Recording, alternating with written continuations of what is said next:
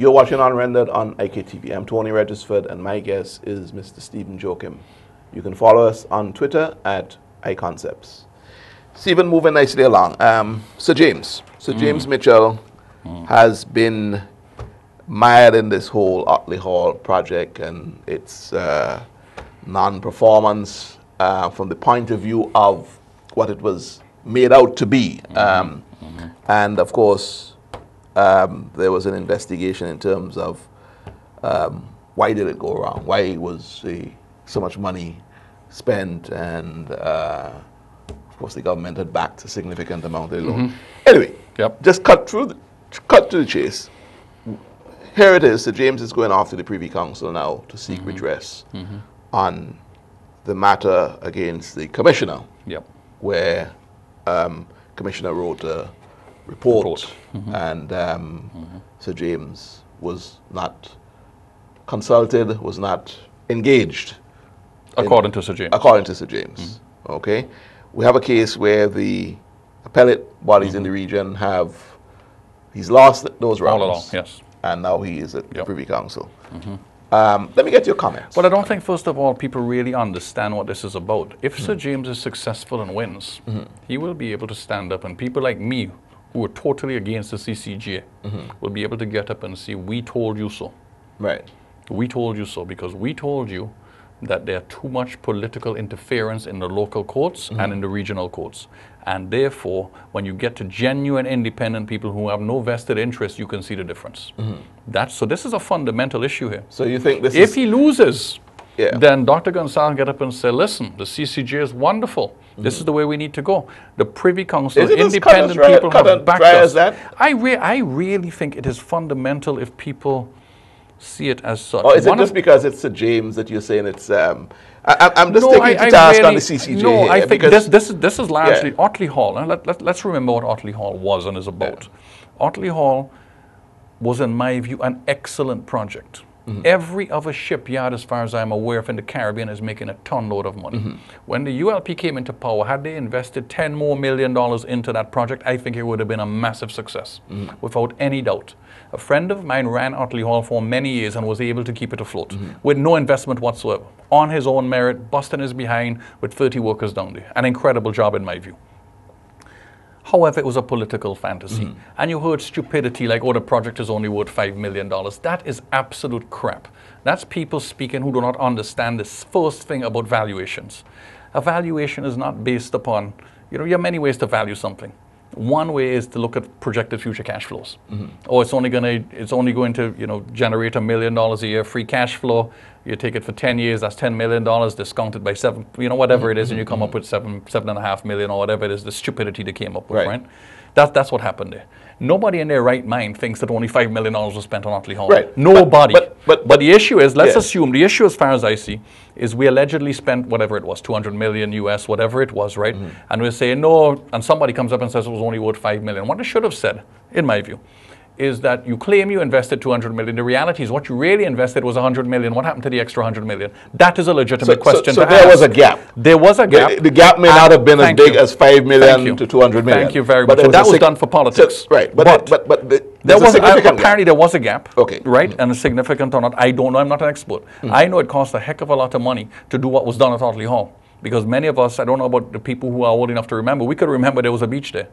And there is no beach anymore, and there's a lot of concrete and steel, and that is not cheap. Yeah, it's not cheap. Okay, so let us not it's not $5 say million, that, right? It is not $5 million. That was stupidity. Right. And yet we still see it in the newspapers, we hear it on the news. That is not what happened. There may have been a gap. I don't know what the gap was. To this day, I do not know whether the gap was $100 million or whether it was 10 million US. I do not know. The fact is there was a gap, right?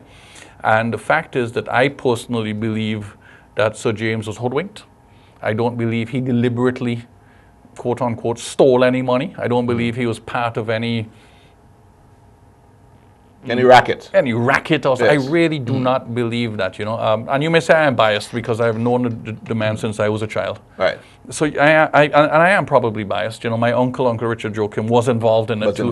He was at a chairman of NCB Bank at the time, and stupidness happened there.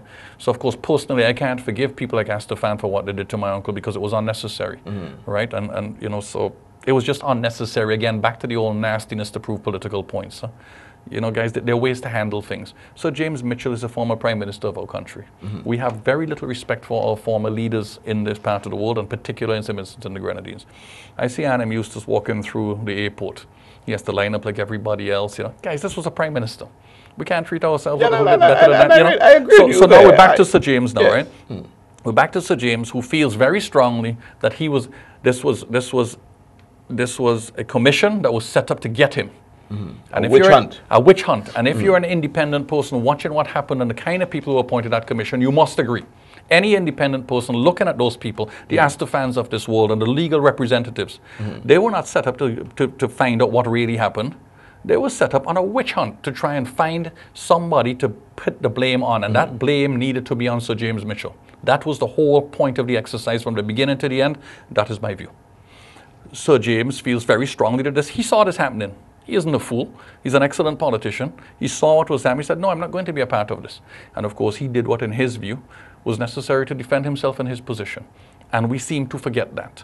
So now he's saying, listen, guys, you basically were trying to strong arm me all the way. I'm going to take it all the way to the Privy Council because they are the only ones that I have any faith in who are genuinely independent and can say whether I am right or I was wrong, whether I should have testified or I should not have testified, whether I was given the fair opportunity to testify on a fair basis, right? To an independent committee, not a bunch of political strong-arm people who just want to kill me.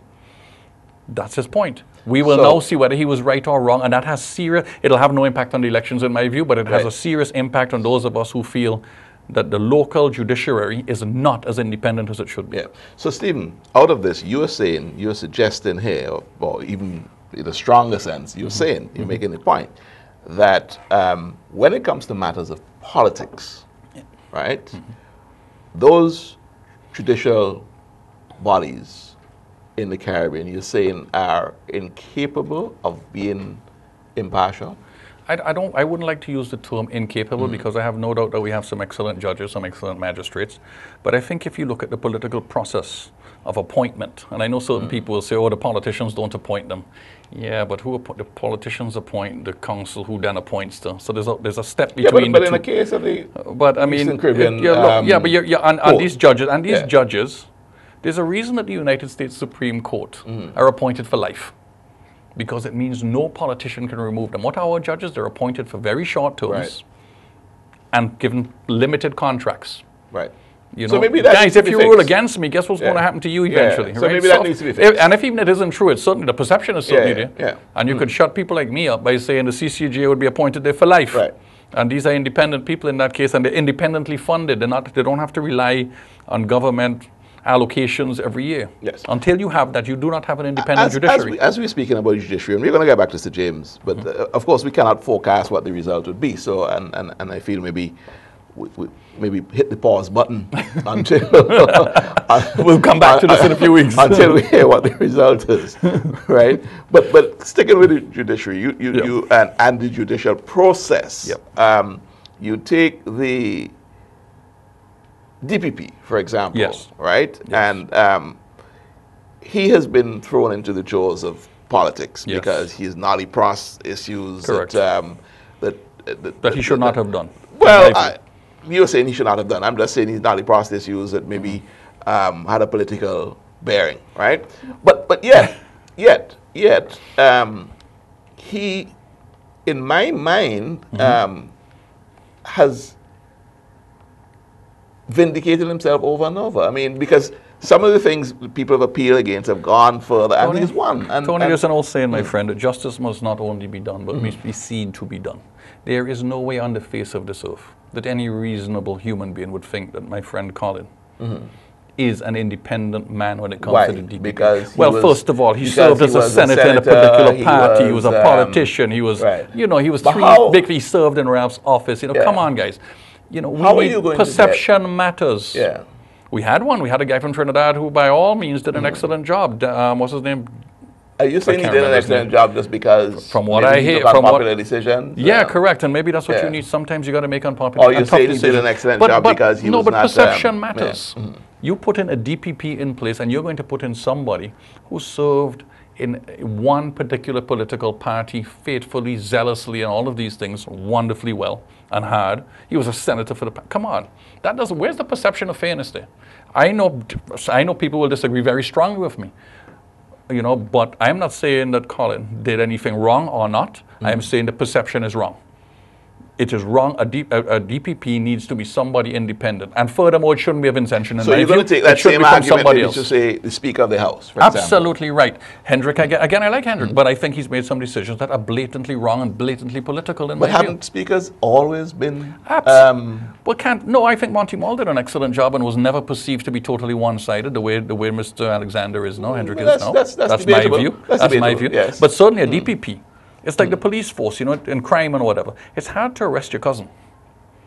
There has to be a way for more political integration so that we're using more people from the OECS. I would feel better if it was a St. Lucian who came here to be the DPP. Right. I would feel better. There's less. There's a little less. It looks a little better. So let's go back to the argument of the appellate bodies then. Because the appellate bodies are not...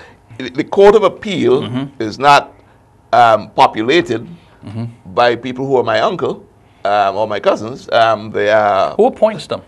Who appoints the Court of Appeal? Yes, I know what you're saying here, but it's not one Are they on a single limited contract? that, yeah, but I mean, when you have a situation where in OECS where, and I'm not sure there's 7 or 8 prime ministers, you want to tell me one particular prime minister cannot have significant influence there? And there isn't a little bit of a trade-off here, I give you this, you give me that? You want to tell me that doesn't happen? But listen, you appoint this person who is of ascension, and in return, and we see it all the time, and in return you appoint somebody who's an Antiguan over here. This is always going to be a sticking point. And it will be, correct. Moving forward of our civilization. But again, it's because also, Tony, that we are so small. We all, I mean, all of these guys went to the same university. The vast majority of them probably went to UE. The vast majority of them have gone to the same law school in London. They're all buddies and friends. So that is part of the problem. They may be able to act independently, but it does not look good. How then, Stephen? And I think we've been cued here, but how then? Because who makes your final decision in terms of legal matters? So unless I'm proven otherwise, I'm happy with the Privy Council. People who literally write your constitution, you know, because of the question of precedence. And the deceased Simeon McIntosh was on this program at pains to point that out, you know. And he's saying unless we can move away from the Privy Council, right, we will never have a constitution that is of our own. He made the linkage. Well, I happen to think and disagree strongly that we have not yet proven that we are capable of making, in my view, independent decisions, independent of politics, because the connections are still too tight. I don't know when that will happen, but I am not comfortable right now, and I know a lot of people are not comfortable. That was a central issue, as you recall, in the referendum. There are many things in the referendum I agreed with, many things. I still voted no because I didn't want the CCJ to be our final appellate court, and I happen to feel in other areas we didn't go far enough. I think we should have gone to a presidential system instead of a parliamentary system. In those areas, we didn't go far enough. Yet there are people who would argue with you that until we release ourselves from the grip what exactly? of the... Like what? How? Until we Give me an example. That we want to hang people instead? No. I'm not saying that, because even if you had the final Court of Appeal as being the Caribbean Court of Justice, I still would disagree with hanging. Okay. But this is the point. This is why we live in a wonderful thing called a democracy. We can have live debate and disagree, and I will agree with Dr. Gonsalves on certain things. I'll agree with him on certain things, and I'll disagree with them on certain things also. And that is why we have a live democracy, and we can debate and argue and disagree, and then go and have a beer afterwards, and we're still friends. Let's stick it That's there. what we need to be able to do. Let's pause it. I'm not saying I'm right, you know. It's just an opinion. No. I know. I'm here to get your opinion. As long as you don't defame anybody, you would keep me safe. Okay. This is Unrendered on IKTV. My guest is Stephen Joachim. When we come back, we'll continue this lively discussion.